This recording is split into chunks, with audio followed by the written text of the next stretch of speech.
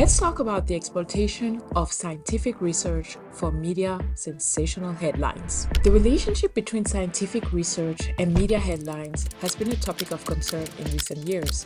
While scientific studies play a crucial role in advancing our understanding of the world, their representation in the media often falls victim to sensationalism and cherry picking. As I try to research and explore recent research papers, journals, and articles to the best of my ability and remain as true to them as possible. With this essay, I aim to investigate the exploitation of scientific research for media headlines, the consequences it has on public perception, and trust in scientific findings. One of the key issues lies in the inaccurate representation of research results in the media. Studies have shown that a significant portion of scientific news articles misinterpret or exaggerate research findings, ending up in misleading headlines and sensationalized stories.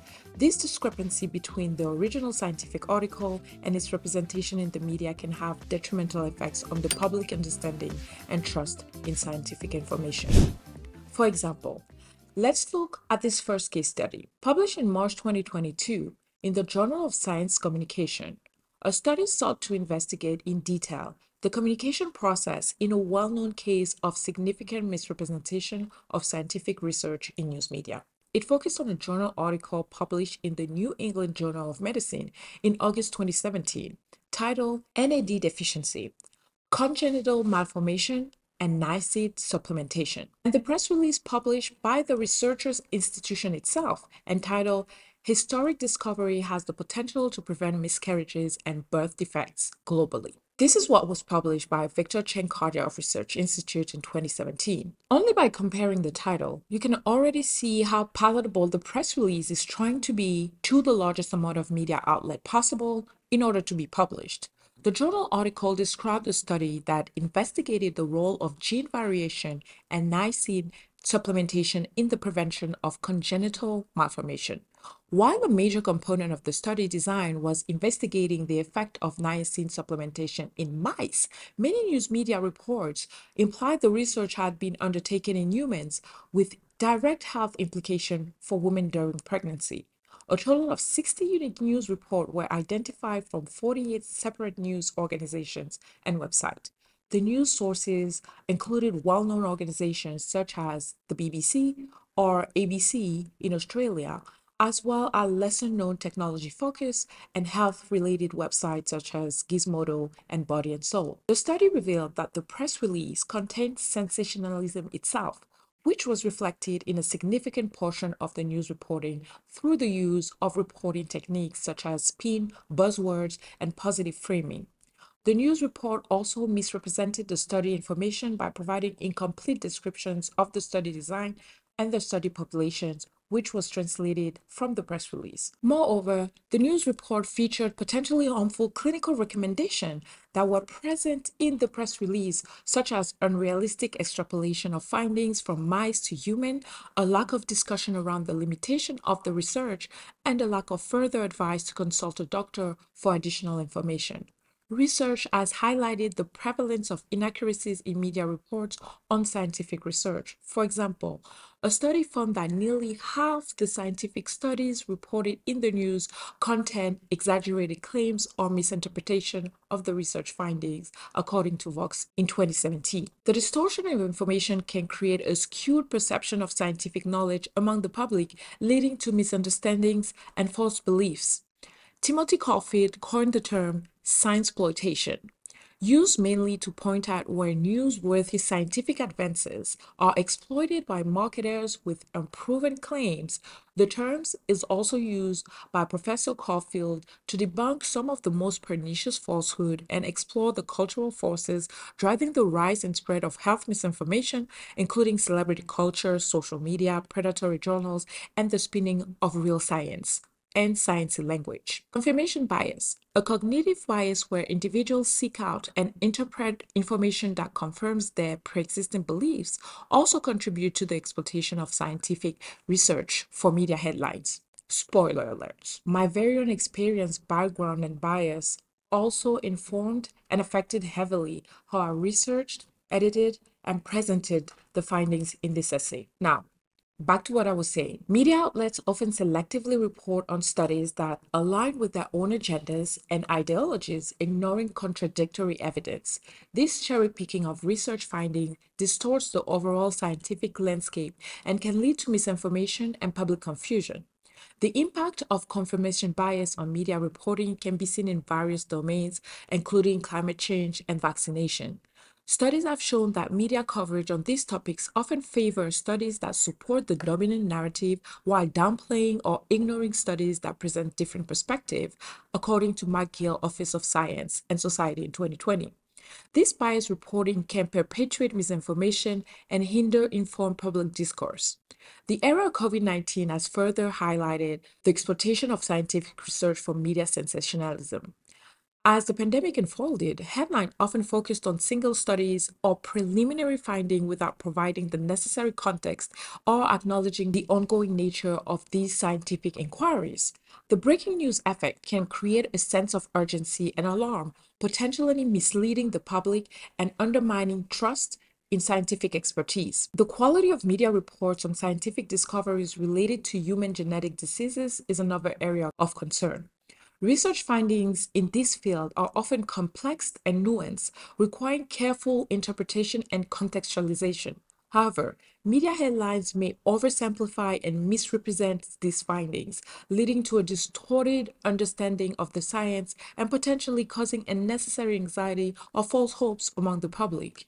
The exploitation of scientific research for media headlines has wide-ranging implications. It can erode public trust in scientific institutions and the scientific method itself. When research findings are sensationalized or misrepresented, it becomes challenging for the public to distinguish between reliable information and pseudoscience. This can have consequences for public health, policy decisions, and societal well-being. There's definitely fallout from misunderstanding science. According to Dr. Ruth Etzioni, she's a biostatistician with Fred Hutchinson Cancer Research Center. Policymakers who have to evaluate the evidence and find the truth in all of this noise may push for the wrong policies. It is that serious. The consequences of sensationalized reporting on scientific research are evident in various contexts. For instance, inaccurate media coverage on vaccines has contributed to vaccine hesitancy and outbreaks of preventable diseases, according to Vox in 2017. Similarly, misleading reporting on climate change has hindered public understanding and delayed necessary action to mitigate its effect. This example demonstrates the real-world impact of media sensationalism on public perception and behavior. Here are different tools that we can use to curb those inaccuracies within the media when it comes to research misrepresentation. Several steps can be taken. Number one, science literacy. Promote science literacy. Educating the public about the scientific process, including how research studies are conducted, how to interpret scientific findings, can help individuals better understand and critically evaluate media reports. Number two, improve science communication. Scientists can play a crucial role in effectively communicating their research to the media and the public. They should strive to present their findings accurately and provide context to avoid misinterpretation. A 2014 research paper for BMJ, the prestigious weekly peer-reviewed medical journal published by the British Medical Association, entitled "The Association Between Exaggeration in Health Science News and Academic Press Releases, a Retrospective Observational Study." It was found that much of the exaggeration in media mainstream coverage of health research, statements that went beyond findings in the academic paper, was already present in the press release sent out to journalists by the academic institution itself, as we pointed earlier. They studied a sample of 462 press releases on biomedical and health-related science issued by 20 leading UK universities in 2011, alongside their associated peer-reviewed research paper and 668 news stories. As a result, 40% of the press releases contain exaggerated advice, 33% contain exaggerated causal claim, and 36% contain exaggerated interference to human from animal research. When press releases contain such exaggeration, the news stories respectively also contain similar exaggeration. compared with exaggeration much lower in news when the press releases were not exaggerated themselves. And this is a huge difference. At the same time, there was little evidence that exaggeration in press releases increased the uptake of news, meaning it seems like they didn't even need to do all of that. But other from the fact that it was not ethical, it appears not to be effective. The researcher concluded that exaggeration in news is strongly associated with exaggeration in press releases. Improving the accuracy of academic press releases could represent a key opportunity for reducing misleading health-related news, and that is so important to me. As much as we chastise the media and the crazy landscape we have to navigate today, fake news, partisanship, cherry picking, cognitive bias, we also have to be aware of the whole chain of command. Press releases are the lifeline and primary sources for journalists, and they trust academia and institutions to provide relevant information, probably more than anyone else. We do too. They have to do better internally to find the right formula to stay accurate first and foremost, and then appealing to the media and general public as well. And then, of course, we have to enhance journalistic standards. Journalists should adhere to rigorous reporting standards and fact-check information before publishing. It's a given. They should seek input from multiple experts and consult primary sources to ensure accurate representation of research. It seems obvious, but apparently not so much. A 2014 peer-reviewed study compared study characteristic of 75 clinically oriented journal articles that received coverage in the top 5 newspapers by circulation against 75 clinically oriented journal articles that appear in the top 5 medical journals by impact factor over a similar time span. In doing so, they wanted to compare the journal articles that the newspaper covered against a sample of journal articles from medical journals that could have received media attention. Check this. Newspapers were more likely to cover observational studies and less likely to cover randomized controlled trials than high-impact journals.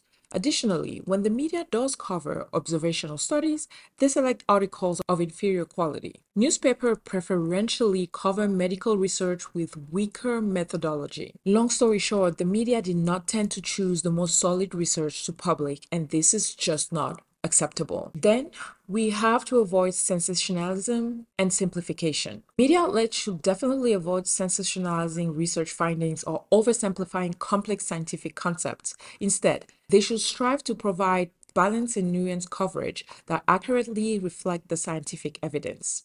Then, encourage transparency and openness. Researchers should make their findings accessible to the public by publishing their work in reputable scientific journal or preprint platform. Open access to research allows for scrutiny and can help prevent misinterpretation. I feel incredibly privileged to have had access to all of these free resources, journal articles, and research papers all mentioned in this essay, and so far in all of my essays. Transparency fosters trust, critical thinking, crowdsourcing, and collaborative effort to move forward in the name of science and common interests. We should all promote collaboration. Encouraging collaboration between scientists and journalists can facilitate accurate reporting. Scientists can provide expert insight and clarify research findings, while journalists can ensure that scientific information is communicated clearly and responsibly in a very unbiased way. Then, fact-checking and peer review. Media organizations should prioritize fact-checking and verification of research claims before publishing. Consulting with experts and utilizing peer-reviewed studies can help ensure accuracy. Another one of my key points is hold media researchers and their respective institutions accountable. Public scrutiny and holding all involved individuals and organizations accountable for misrepresentation can help discourage inaccuracies. Engaging in public discussion and raising awareness about research misrepresentation can promote responsible journalism. While most of these measures seem very basic and straightforward and obvious, you will be surprised. By implementing them and tracking effectively, we can strive to improve the accuracy and responsible representation of scientific research in the media, fostering a better informed society and promoting trust in scientific findings. In conclusion, the exploitation of scientific research for media headlines and sensationalism is a pressing issue that warrants all of our attention. The inaccurate representation of research results, confirmation bias, and the breaking news effect all contribute to the distortion of scientific information in the media to the general public.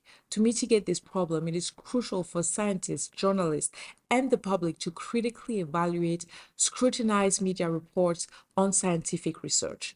Additionally, fostering better communication and collaboration between scientists and journalists can help ensure accurate and responsible portrayal of scientific findings in the media. By addressing this issue, we can promote a more informed and scientifically literate society.